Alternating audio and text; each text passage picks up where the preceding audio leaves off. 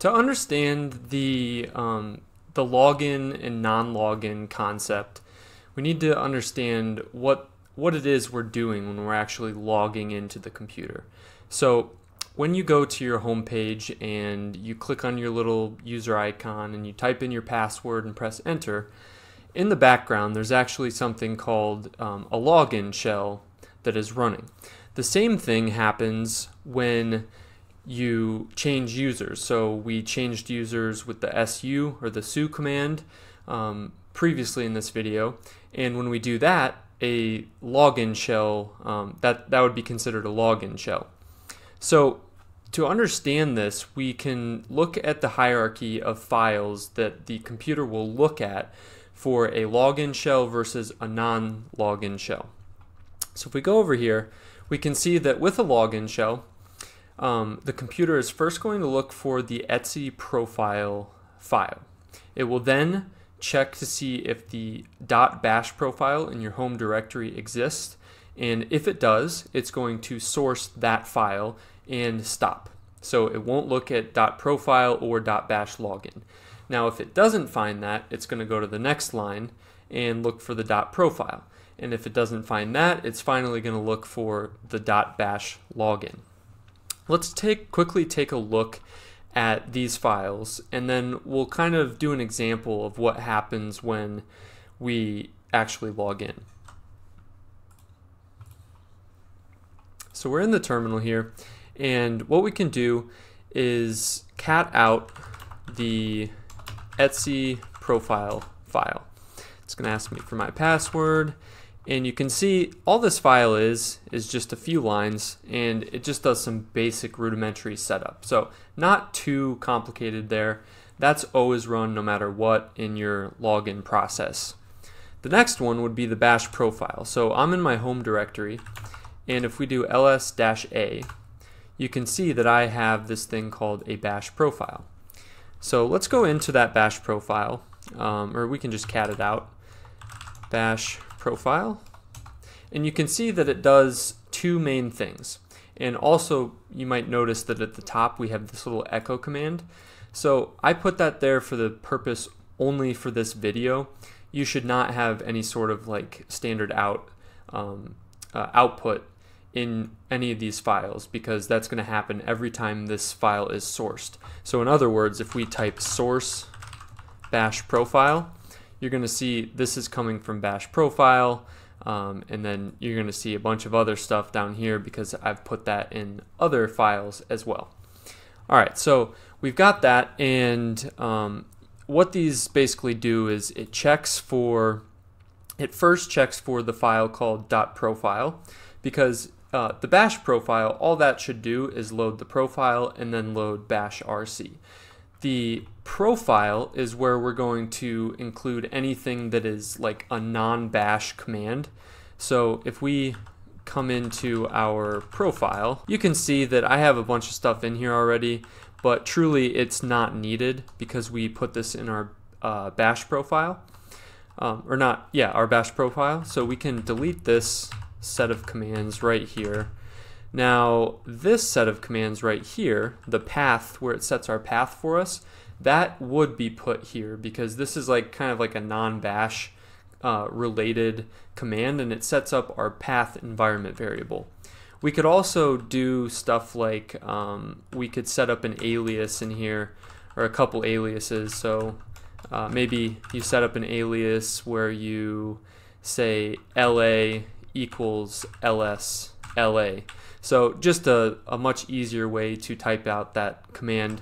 So that would all go in this .profile file. And then finally you have the login. So if we go back here, just to recap, you have the bash login is the last fallback file, and we generally won't have this file even existing, and if it exists we don't really do anything with it, so I wouldn't worry about that. Now we're going to demonstrate what the login process actually looks like. So let's switch over to Alice. Let's make sure we're in the right place. So we need to go to Zach, and then we're going to su Alice, and we'll do the login. So what we're doing is we're switching over to Alice's profile, and we're executing a login shell. That's what that last little dash dash login flag does. So let's give it the password, and you can see nothing was output. Now this actually does make sense because Alice has a totally different environment set up than my user does. So if we cd out and then we go into Alice's directory, we can see the file she has, and all she has is the .profile. And if you cat that out, it's not going to have all of those echo statements at the bottom. So let's go back and see what logging into the Zach profile as I have it set up looks like. So if we go su Zach and then give it the login flag to do a login shell, we're going to give it the password, and then we will expect to see those 3 lines of output. And we do. That means that all 3 of those files were sourced in that particular order, which is what we would expect. So the next topic would be that of a non-login shell. And this is a little bit simpler. All it does is the computer is going to look for in the etc directory, it's going to look for the bash.bashrc, which does a little bit of just initial setup. We can come back and look at that in a second. And then finally, it will source the bashrc, which actually sets up our bash shell. And that's going to only contain stuff that has bash related commands in it. So let's go back to the terminal, take a look at what's in these files. So if we sudo cat etc and then bash.bashrc,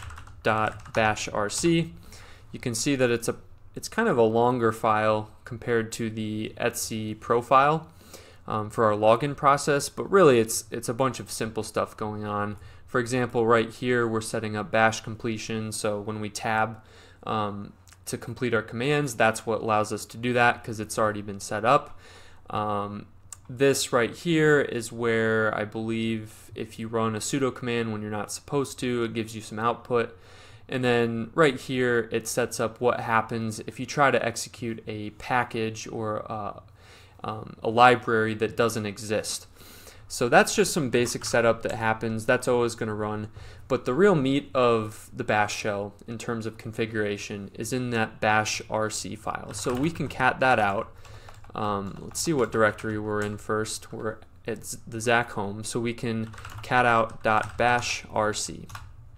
And you can see that this one has quite a lot of stuff in here, and a lot of this was already written by the download when I downloaded the Ubuntu distribution, and I could update this however I would like, but it's just setting up a lot of the basic things that happen when you're working within the bash shell. And this is where you could set, like when you run the less command, which kind of prints out files page by page, you can set out what that looks like. So right here, that's what that's doing.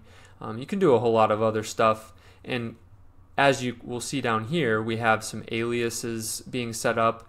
Generally, you'd want to put that in the .profile file, but this is what came as default. I haven't changed it, so it is what it is.